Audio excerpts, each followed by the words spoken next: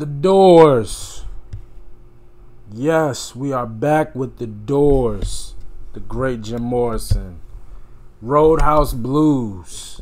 So I see here it says official video, and it's on their page. So I'm gonna assume this is probably just a live performance, but we'll see. As always, we'll do the song research afterwards. But if this is a music video, I would love to see it. I'm really excited. But if it's not and it's just a live performance, I also want to see that. Not only because I have a very I just don't know enough about Jim Morrison and his live performances. I know from word of mouth, but knowing that there is a decent amount of footage of him out,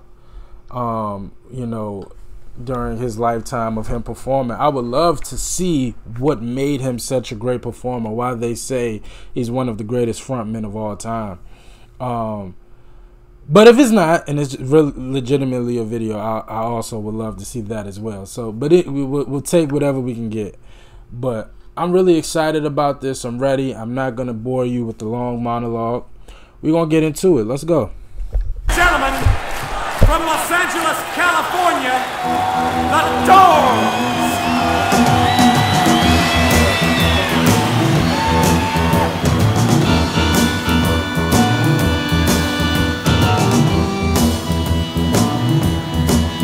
Keep your eye on the road, you hand upon the wheel.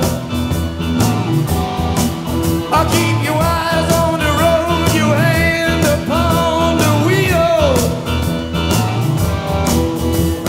Come to the Roadhouse, gonna have a good time. Yeah, back to the Roadhouse, I got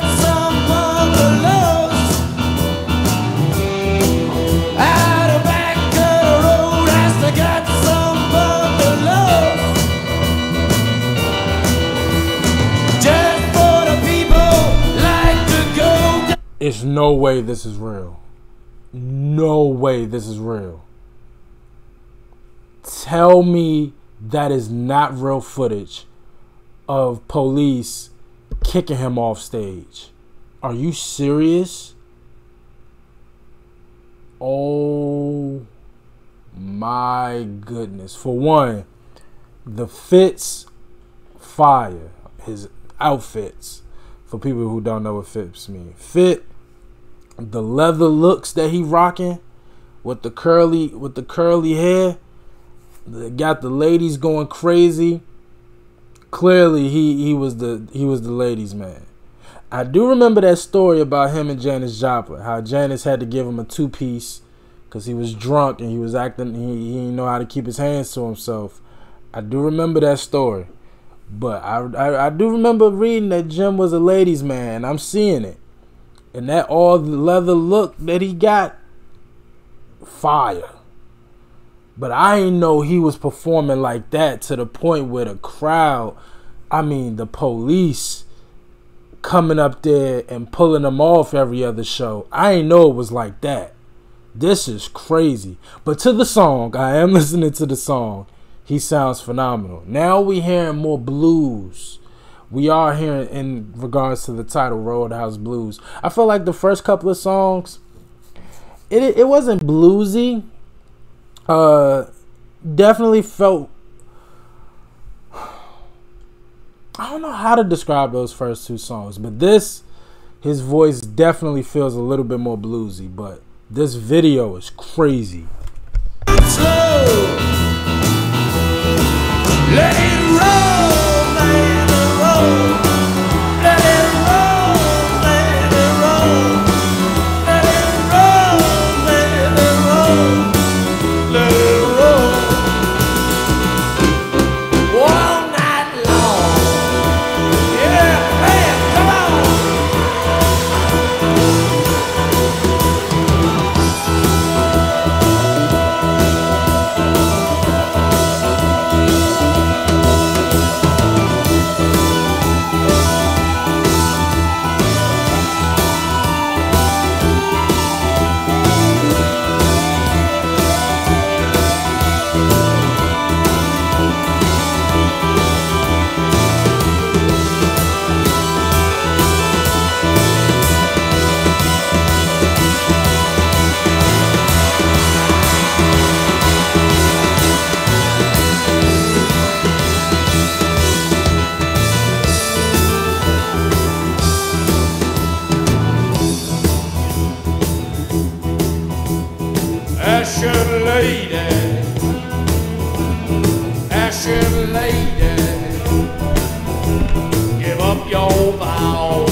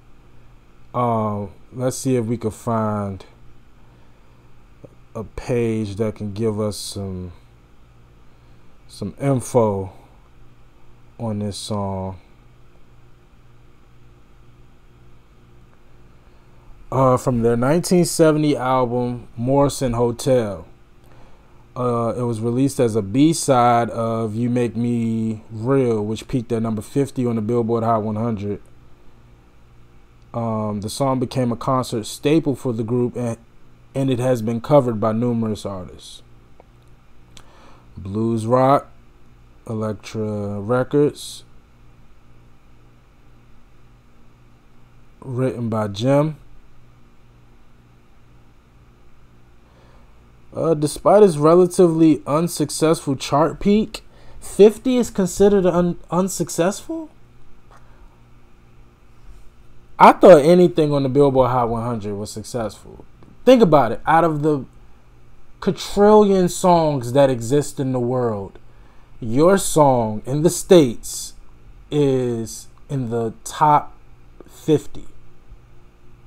I don't think that's unsuccessful at all. I think that's very successful. But okay. Despite its relatively unsuccessful chart peak, it received strong airplay on rock radio stations. I guess that's all that matters.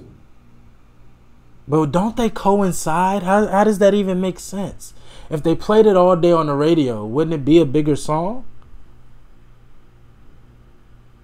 Okay. Maybe I'm overthinking it.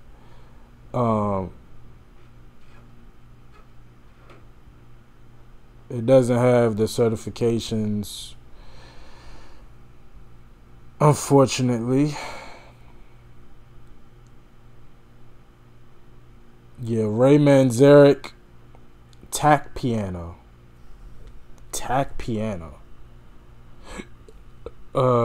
An altered version of an ordinary piano in which objects such as thumbtacks or nails are placed on the felt padded hammers of the instrument at the point where the hammers hit the strings, giving the instrument a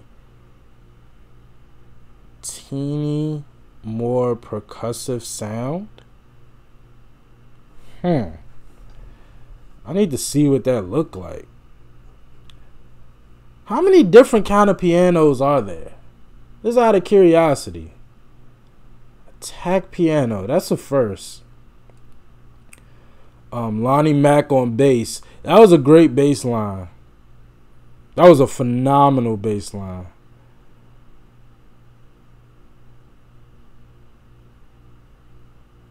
All right. The song was recorded over 2 days from November 4th to 5th in 1969. Jim Morrison, who was intoxicated during the sessions, flubbed several lyrics and kept repeating the phrase "money beats soul" every time. Yeah, I couldn't have. Look. I get it. You know, rock stars and being, drunk and living the lifestyle. I get it. You living wild, living free. But when it's time to work, it's time to work. Now, if we can't get the work done without you being drunk, I don't know if I could deal with it. So shout out to the bandmates of, and all of these bands. Everybody kind of does something. That's kind of what I've learned in me doing all of these journeys of these different bands and artists. Everybody has some sort of vice. It's just a matter of who controls it better than others. Clearly Jim had no control over it.